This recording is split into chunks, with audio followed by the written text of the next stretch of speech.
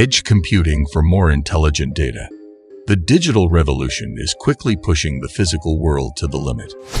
The proliferation of sensors, Internet of Things devices, and myriad other data sources have put a significant burden on our existing IT systems. These systems simply can't keep up with the demands that are being placed on them, and they risk becoming bottlenecks in a digital world where data is king. You're watching YouTube channel. Let's get techy. In today's video, we'll discuss the need for new ways to compute that are capable of keeping pace with our data needs and capable of processing data at any location, anywhere in the world. So make sure to watch the video until the end. And if you are new to the channel, subscribe to the channel and hit the bell icon, so you will not miss any future videos we upload. Well, edge computing is a concept of distributed computing that places compute and data storage in closer proximity to the locations where data is generated. It is anticipated that this would decrease reaction times, while also saving bandwidth. It is more of an architecture than a particular type of technology. It is a type of distributed computing that is sensitive to both the topology and the location. The concept of edge computing may be traced back to the development of content distribution networks in the late 1990s. These networks were designed to provide web and video content from edge servers that were situated in close proximity to end users. In the early 2000s, these networks progressed to the point where they could host applications as well as application components on the edge servers. This led to the development of the first commercial edge computing services, which hosted applications such as dealer locators, shopping carts, real-time data aggregators, and ad insertion engines. Edge computing may be illustrated with the help of the Internet of Things. There is a widespread misunderstanding that edge and Internet of Things are interchangeable terms. Edge computing is an IT architecture in which data originates at the edge of a network, where it is parsed and then pushed back to the central server for processing. It is especially useful when connecting two networks with different capabilities or conditions, such as one high bandwidth connection and one low bandwidth connection, or when connectivity between networks becomes unstable. Edge computing has grown increasingly crucial as a result of the growing significance of data in today's modern businesses. This is because data has to be easily available in order to provide real-time control over vital business operations. Today, there is an abundance of data all around us, whether it comes from wireless sensing equipment or Internet of Things devices that operate remotely. We are continuously acquiring seas of data. That's why edge computing is something that must be used immediately if you want your business to be successful. This virtual flow of information is not only making the transmission of data simpler and more affordable than it has ever been, but it is also altering the way in which organizations conduct computers. Building an expensive central data center with everyone's internet connection was the traditional model for using data.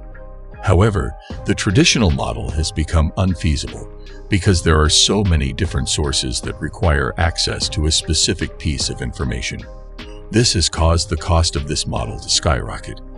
In addition to bandwidth restrictions, latency problems, and unpredictability of network outages, it becomes too much of a nuisance to store unlimited quantities of data, even if one is able to figure out how to access it again.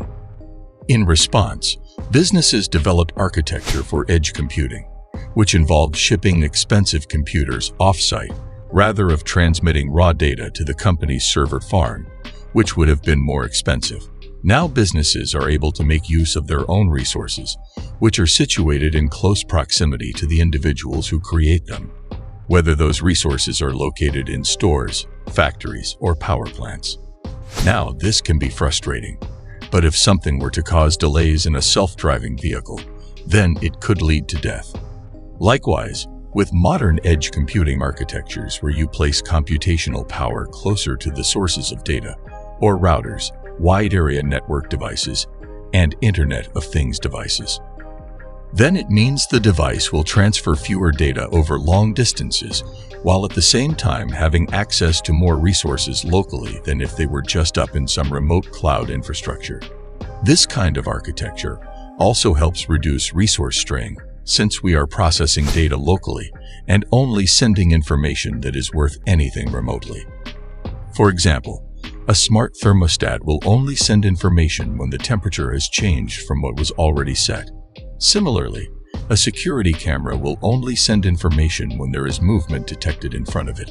Edge computing has many benefits, including shortening times for actions and responses, having less downtime, preserving network resources, reducing data congestion, enabling high-speed 5G mobile networks. Edge computing isn't really going to replace cloud services either, though there are some drawbacks too. Security challenges exist because of its distributed architecture, more potential points of attacks. License costs could go against initial cost savings, depending on how often they're used and how much they cost. You can just buy one license per product. Configuration challenges also exist because different software needs to be installed onto each individual edge device, or you run the risk of creating security flaws over time.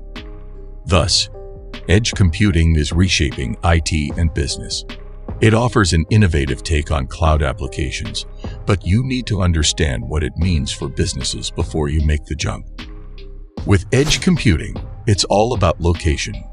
Traditional enterprise computing begins with data being produced at a client endpoint, such as a user's desktop computer, which is then transported over a wide area network, such as the internet, and then through the corporate LAN before finally being stored and processed by an enterprise application. The resulting work is then relayed back to the original client endpoint. This approach has long been seen as a successful model for client-server computing when dealing with typical business applications, but the number of devices hooked up to the internet and the amount of data they produce is growing at an alarming rate.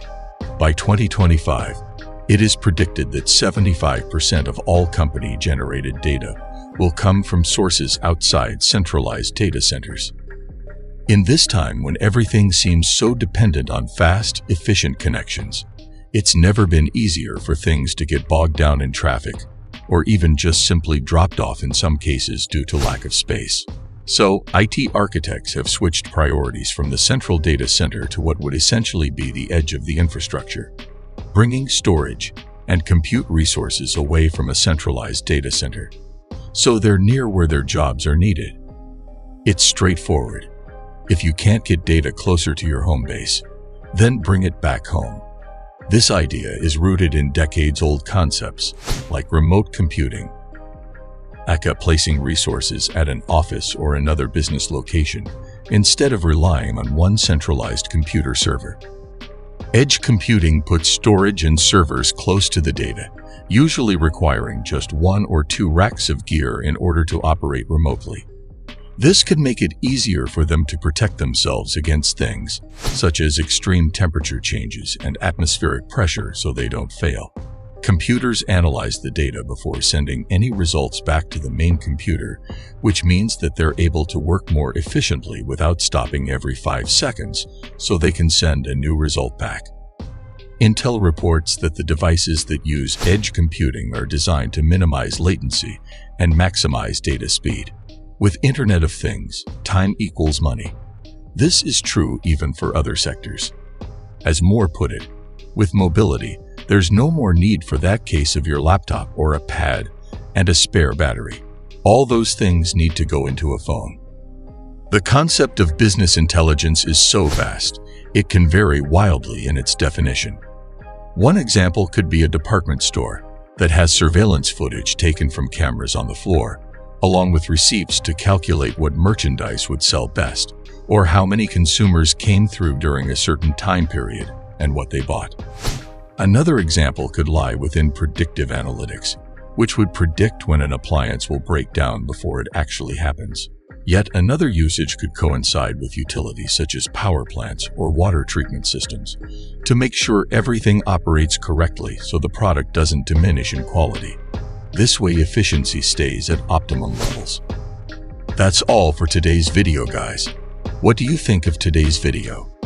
Tell us your views in the comment section. Thank you very much for taking the time to watch this video. See you in the next video. Until then, Best of luck.